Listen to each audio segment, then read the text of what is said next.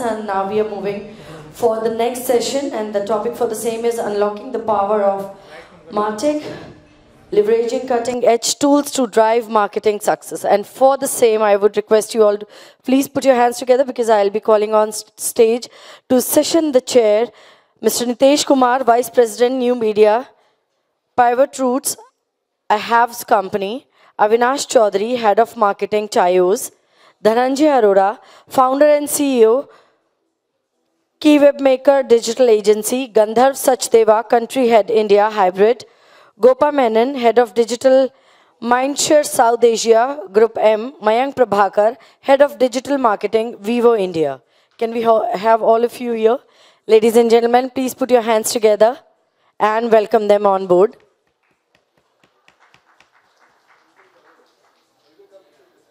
So I request Mr. Nitesh Kumar to please take the lead. Over to you, sir.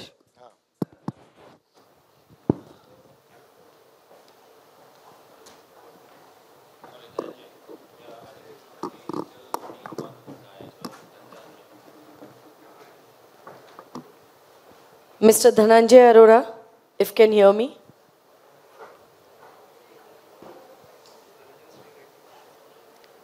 We'll wait for 1 or 2 minutes.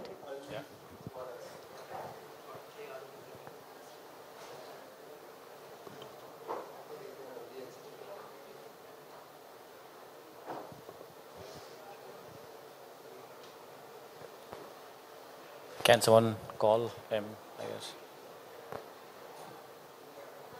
He's outside, I guess. Can someone go and check? Can somebody from our team go and quickly inform Mr. Dhananjay?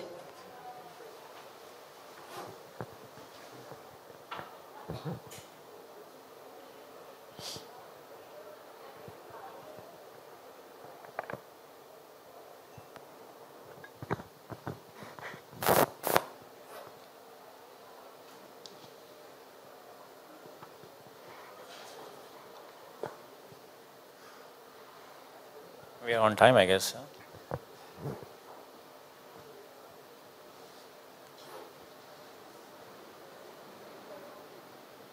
As I mentioned earlier, all the good things take time. So this is the time the good things are taking. We hope so.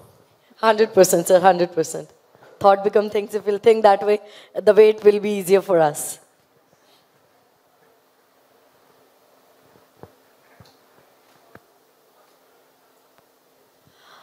And I'm sure the information all the panel discussion is sharing with all of us is valuable, and you all are taking keynotes, and nobody is asking question.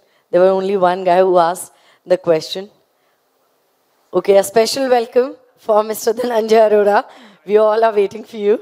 Please join us. Thank you for the rare individual who put their hands together. Thanks. Over to you, sir. Thank you so much. Let me just set the context first. What exactly we have been here are for. See, the landscape of Martech is ever changing, and it's also continuously evolving as well. And the entire Martech ecosystem is driven by the innovation, and it is also fueled by data, right? And there are solutions which such as personalization and CDPs and generative AIs are kind of will continue to grow, and the entire brand ecosystem, the businesses, they will kind of anticipate higher efficiencies and effectiveness in terms of their marketing endeavors and the journey. So, having said that, the tools and technologies, actually, it's my personal view, tools and technologies will drive the entire marketing success as of now. So, to discuss that entire, how do we kind of unlock the entire Martech, the power of Martech, I have a very esteemed panelist with me. So just to begin that, with a very generic question, I would say, which can be very relatable to all of us. What is Martech? What does that mean to us? And how do I leverage the entire Martech ecosystem in our business scenario? I think this question goes to everyone, starting with Gandharv, and then we all can talk about. Yeah. Sure. So when we talk about Martech as of today, is it working? Okay, thank you. So Martech as a terminology is a very vast word. So we talk about it is what is known as marketing technologies, right? So when it started in the years 90s and it's been growing since then. Scott Brinker, as I see, has started marketing technology tools and he's been working onto it. We see a growth of 18.5% approximately by the year 2032. But having said that, these marketing tools which are coming are really important to have the customer insights, to know how the tools will help the marketers to improve their marketing strategies and plans. That is what I would think about. I would leave the stage open to others. Am I audible? Yeah, it's clear. So, as a marketeer, Martech have been there in different shape and form. Some form of technology we had been using to be able to target, to be able to measure, to be able to disseminate the content. Those have become more sophisticated, have become more credible, have become more linear. Sure. So for me, it's always been whatever is the solution that's coming in form of technology associated with marketing, it is helping me strengthen that one view of the consumer, a single view of the consumer, which has become really difficult now because obviously now the consumer touch points have become plenty. Content consumptions have become, far more than what they were. So in this situation as a marketer, how do you get that single view of the consumer and that view? With that view, how do you create delight at every touch point by understanding that consumer better every day, every week, every month, and then therefore ultimately, draw a line to that. If I do all of this, if I have this view, if I am creating this delight, I am creating this revenue for the brand and therefore increasing the lifetime value of the consumer for the business. So that's totally having a single view, creating delight with that view at every touch point, and then translating it into a revenue is what Martech is. And obviously there are, if we start to talk, acronyms and tech names, time won't be enough. Every week we have a new person coming in and we meet so many people, understand, okay, fine, this is next.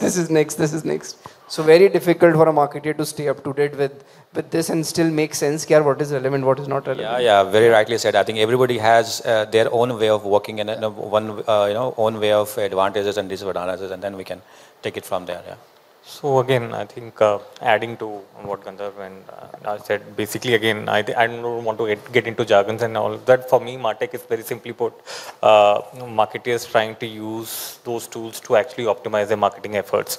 Whatever that helps, whatever that tools can actually help you to actually optimize your marketing efforts is what I think Martech is. There can be varied tools right from your inciting to creative to content creation to CRM. So there are multiple varied tools across the funnel where marketing automation or marketing tools, Martech tools can actually enable, and that for me is Martech. Yeah. Sure. I don't think anything is left. I think Avinash has spoken to the maximum detail he can, and I think he can make the as crisp as can. But I think agreed with both in terms of anything which is using technology for you and making it more sense for you. That is something a Martech stays for us. Given that if there is something which is linear, which is logic, which gives you bifurcations, and which is suited to your business requirement, sure, and they are able to give you that particular output, that is so-called Martech for you. See, technologies are being there for long, right? How you use technology, how you bundle those 2 or 3 or 4 technologies so that the output which is being required. So I think if you know the objective and you know which tool to use it and you apply that input and the output is there and it helps you that particular thing, that's Martech for you. Yeah. Yeah, true. Wow. So everyone's pretty much summarized everything. But again, taking from where you said, at a very elementary level, if there are marketers or upcoming marketers who want to understand, obviously Martech is marketing, and how do you marry technology to help your marketing. Now, if you break it up, you can, there are all kinds of marketing tools, right from your basic Google Analytics, which is also a marketing tool, to something which is a very, sophisticated CRM like, a HubSpot or a Salesforce. They are also, so essentially, like he said, you need to identify what is your business, what are your goals, what's your customer, based on, whether you're B2B, B2C, what are the areas you want to find them, and right from how you use Martech for your SEO or your AdWords to getting that data of your various consumers from your search or your website analytics or your social media campaigns, and then get it all together and then make a cohesive ecosystem to talk in as much as a personalized way to them. So essentially it's about getting data of all your consumers, bifurcating them into various segments, and trying to reach them based on the maturity of the client, because you might have repeat clients, you might have loyal clients, you might have first time clients. It's really, that's I think the long and short of what Martech helps you to do. No, fair enough. I think Martech is something where which can make our life simpler as of now. Yes. Yeah. Moving forward, I would like to ask something to Gandharv. How is Semantica transforming the contours of contextual targeting, in the cookieless world? Okay. Basically, to set the context over here, like we were talking about Martech right now. So today we are with Martech, and the second stage is AdTech. So in AdTech, we look at a lot of targeting options. We'll see that how the campaigns are running and everything. So where Semantica comes into place is that we look at a lot of contextual targeting. When we talk of contextual targeting, it's a very vast term. I would say it's a keyword targeting. Say, for example, like what I use it as an example is that salsa is a word, it's a sauce. But yes, it's a dance as well. So if I'm doing a normal keyword targeting, I might land up on an article and do some advertising which might be the wrong place. Semantica is one layer up above what we call up as contextual, wherein our tool, when we talk of hybrid as a tool, wherein we go ahead and scan the complete article and the image, and we run the campaigns on those particular articles. So that is how Semantica is actually helping the contextual targeting world to go onto the right targeting, to go onto the right person at the right time. So that is where it helps us a lot. So along with Semantica, we have certain tools wherein we use in-image advertising. Yeah, I was about to ask that. Yeah. So as we were discussing, so when in-image advertising comes into place, it is something that today, when we all go to clients, and if we come to you as well, Gopa, you would ask us that, what innovative do I have with me? So yes, the innovation is that we are not using the standard banners at all.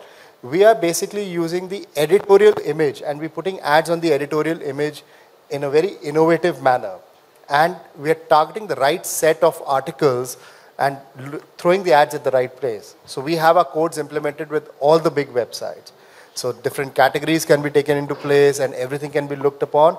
And yes, when we add a layer of Semantica to that, that is where it comes that yes, I would use the right article at the right time.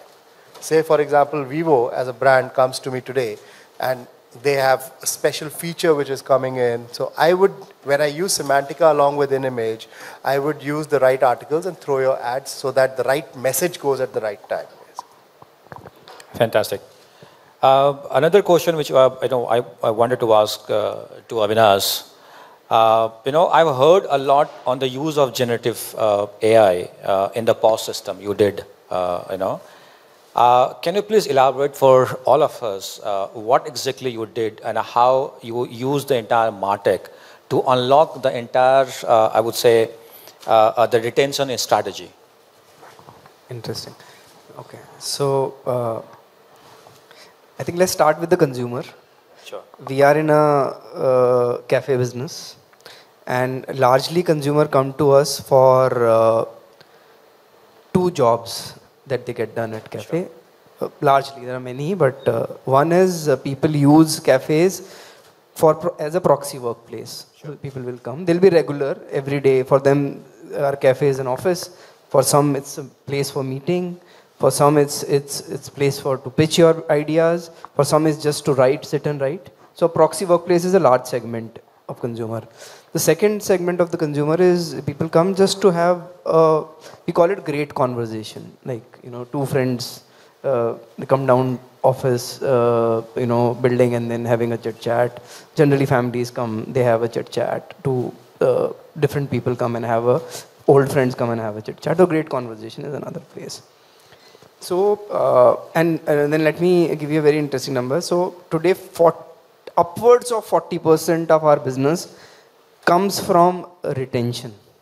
So the consumer who is transacting with you every month gives you more than 40% of your business. So retention is extremely critical for us, because unlike a QSR, which is, let's say, a KFC or a Popeyes or anybody, for them acquisition matters more because it's a very functional need. Aapne aaya, khaya aur aap gaye. For us, the stickiness is very high because you're selling an ambience in totality, and along with that, the drinks and food is a lubricator to the jobs that consumer is doing, work or conversation. So retention is very critical. 40% business comes from that. Now when we actually think of how do we realize that revenue and how do we target those people. So there are two parts in which we do that targeting. The entire Martech is built in a way that we capture close to 90% of our transacting consumer data, which is mobile number at a cafe. So we know the location also, what is the frequency at it, what are you consuming, how frequently you are consuming, 1, 2, 3 people, 4 people, how that's been, how the consumption is happening, what day part is happening. And we also have, a friend, Rahul is sitting here, he heads our data analytics and tech. So we've integrated